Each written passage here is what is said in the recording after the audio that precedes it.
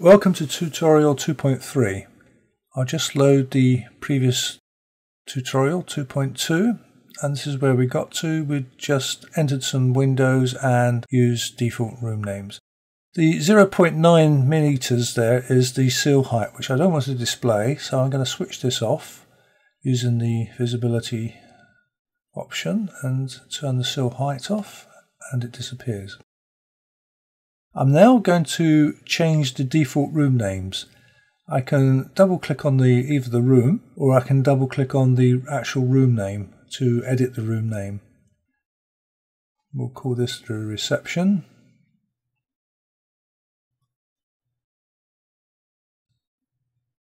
I can actually change the text. That text for me is too big. I shall select 2.5, use the same font, and the name reduces. I can now transfer properties to transfer that property change to all the other text. So on all layers, finish, and the properties, including the name, which is unfortunate, but it doesn't matter because we're going to change the name. So double click each name, and we'll call this the lounge, and we'll call this the hall, and we'll call this the utility room, and we call this the kitchen, and we'll call this the dining room.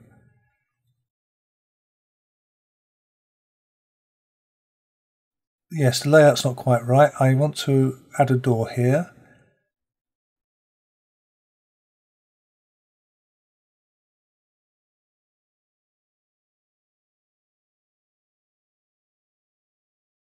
And I'll delete this door, select it and press delete.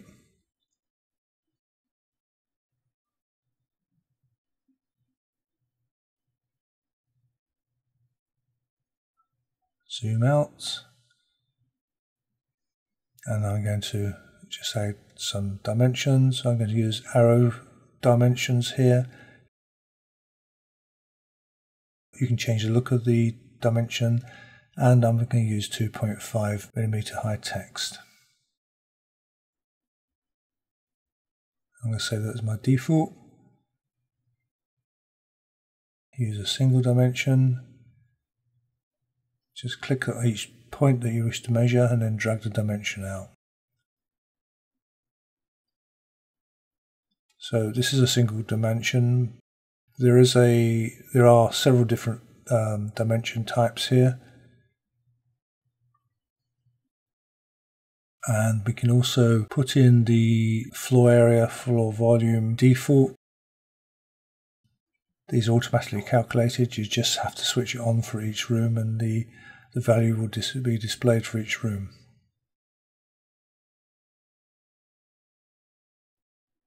So I'll put another single dimension here.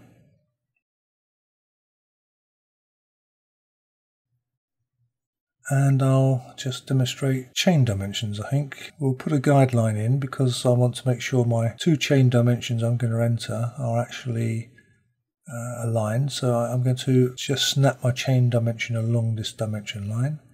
So select that, and each part that crosses the dimension is automatically dimensioned.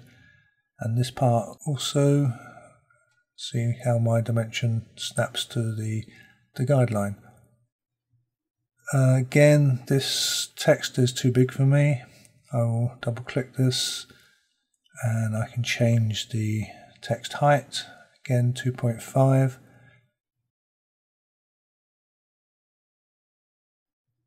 I can either edit each one individually, or I can use this transfer properties feature where I select the source and then change the target or similar with the same properties. So on all layers, and all of my text changes. So the transfer properties feature can save you a lot of time.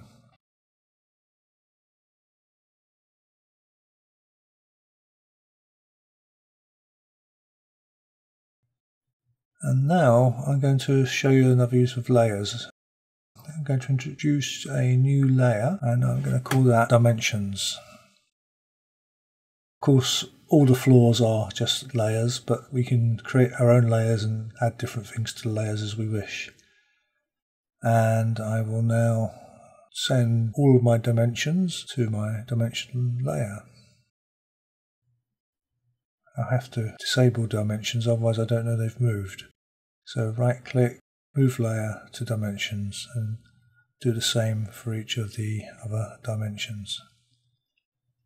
So that allows you to quickly switch on dimensions. You could have one layer of the dimensions in metric, another layer of dimensions in imperial.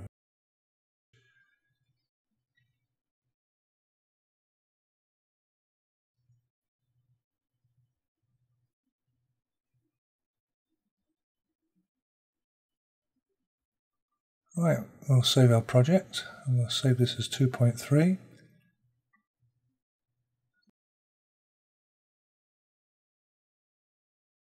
So that concludes tutorial 2.3. Next tutorial 2.4 is an introduction to stairs.